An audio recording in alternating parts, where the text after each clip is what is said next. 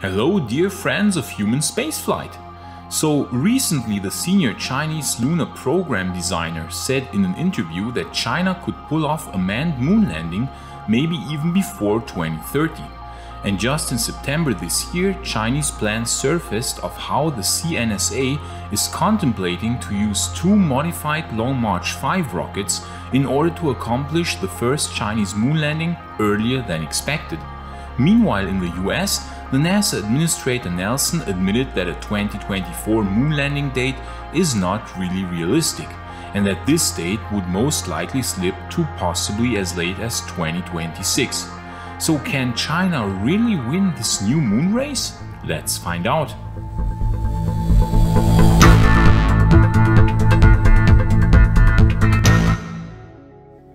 So before we start this topic, let's get one thing right out of the way, as if to anticipate all the smart-ass comments that the US has already won this moon race long ago, as they have already landed on the moon 50 years ago.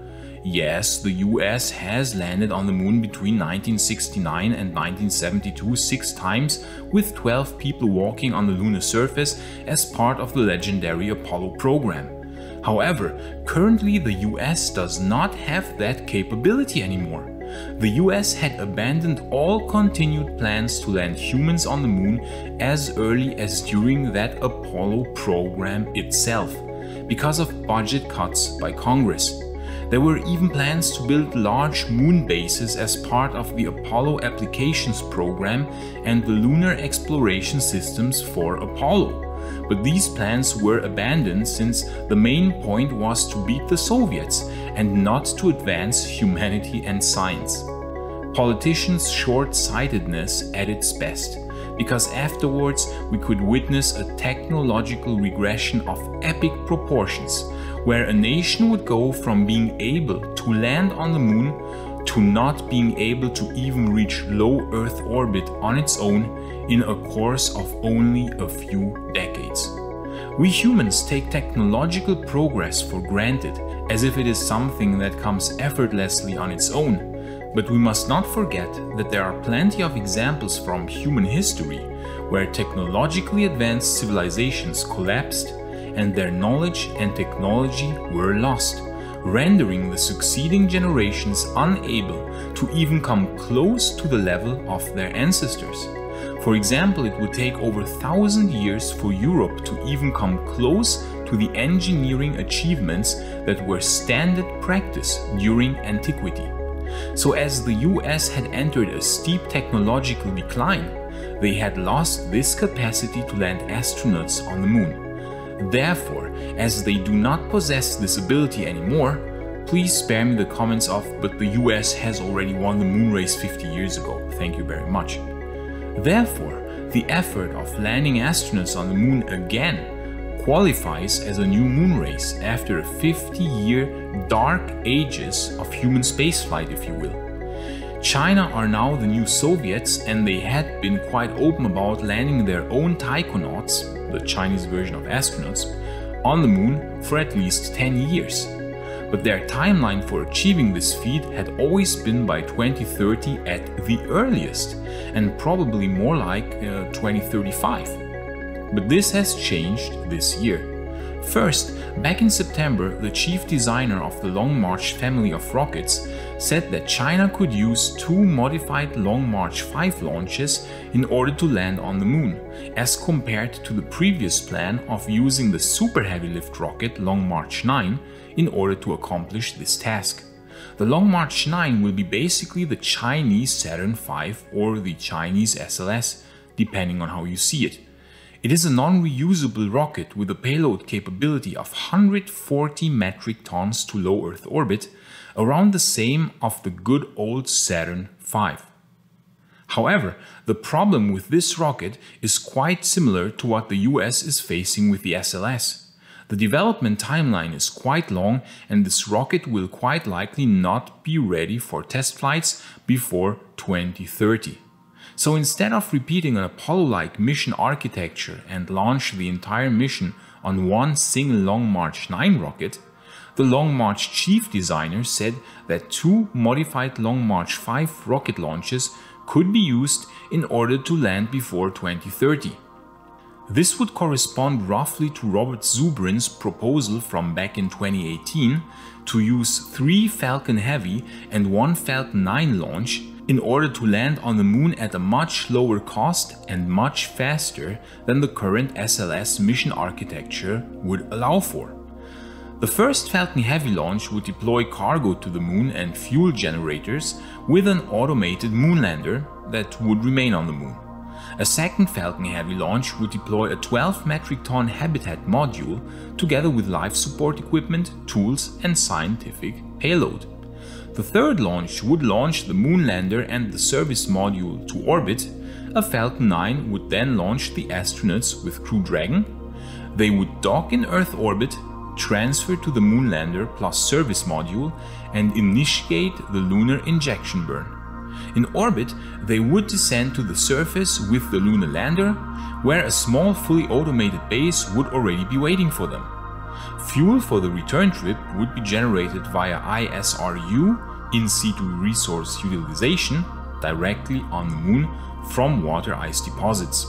It seems that China paid a lot of attention to these plans, as a launch of 2 modified Long March 5 rockets does sound a lot like the launch of 2 Falcon Heavies, as these modified Long March 5s, called Long March 5 DY, will basically be non-reusable versions of the Falcon Heavy. This more powerful Long March 5 will have an LEO payload capability of 70 metric tons, which is even a bit more than the Falcon Heavy with its 65 metric tons. And it will be able to bring 27 metric tons to lunar transfer orbit, so it is quite powerful. The mission architecture would foresee 2 launches of these Chinese Falcon Heavies. One would launch the moonlander itself, that would already enter lunar orbit and wait for the taikonauts there. Then a second Long March 5 DY would launch with the astronauts in a deep space capsule and an attached service module. The spacecraft would dock to the moonlander in lunar orbit, where the taikonauts would transfer to the lander and carry out the surface mission. After the surface mission, they would return to moon orbit, dock with a capsule plus service module and return to Earth, where they would splash down in the ocean in the capsule, Apollo style. As we saw, this mission architecture has some similarities with the Apollo architecture, but also some differences, as 2 70 metric ton launchers would achieve what alternatively a 140 metric ton launcher would have done. This way, China could land on the moon before 2030, and this was again recently emphasized also by the senior Chinese lunar program designer. He said in an interview with CCTV that, quote, "I personally think that as long as technological research for crewed moon landings continues, as long as the country is determined, a Chinese crewed moon landing is entirely possible by 2030, end quote. China's next 5-year plan could, if political will is high enough, include a manned moon landing in the timeframe 2026 to 2030. And please subscribe to this channel if you like non-standard SpaceX here, Starship there space news with an additional dose of sometimes unnecessarily exaggerated sarcasm. Thanks a lot in advance. And what is Uncle Sam doing meanwhile?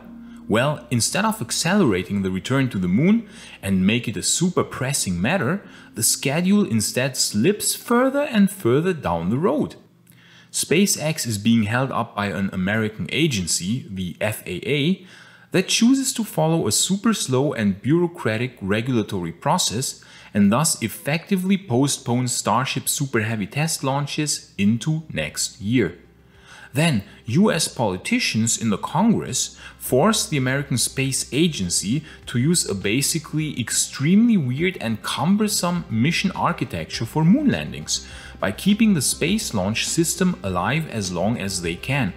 Thus, SpaceX will be forced to dock to an Orion spacecraft in lunar orbit, which just looks absolutely hilarious in how tiny it is compared to the moon Starship.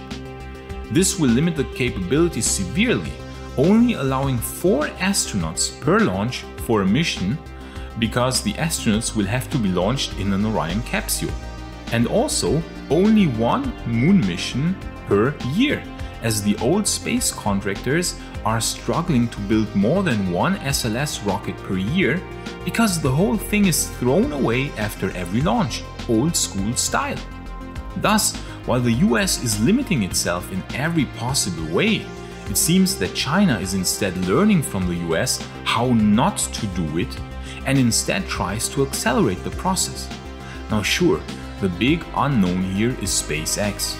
We could argue that SpaceX might be able to achieve Starship flight readiness by 2022, then after launching at least 100 times without incident, maybe by 2024, the first human lunar round-trip mission could be performed on a Starship, and SpaceX could choose to carry out their own lunar missions and just bypass the pathetic SLS and Orion spacecraft approach. Instead, they would do private moon missions such as the Inspiration mission. We are pretty sure they would find many customers willing to pay a hefty price tag in order to become the first private individuals ever to walk on the moon. SpaceX could launch 10 to 20 astronauts per mission, where the astronauts would be launched on a crew Starship and then dock to the lunar Starship that had been already fueled beforehand with tanker Starships. The lunar Starship would then be able to land on the moon and return the astronauts to Earth, where they would once again dock with a crew Starship in order to return to Earth.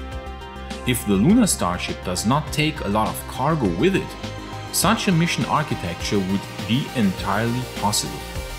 It would be, of course, quite a hilarious twist in the whole China versus US moon race story if SpaceX would just bypass this whole political show-off and do private moon missions. We shall see how it will turn out, but it is quite fascinating that China is accelerating their moon landing efforts, whereas the US is slowing down. One thing is clear though, the moon must not be left to China.